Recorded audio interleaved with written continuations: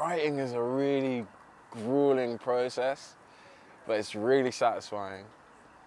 Performing is nerve-wracking, but it's much easier.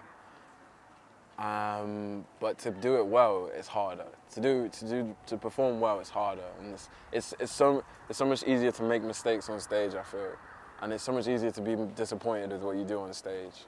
But when you get it right and you nail it, I think that's the best feeling. When you get a good reaction and people actually feeling your stuff, like people who I've never met in my life, there are no similarities between us, who understand what I'm saying.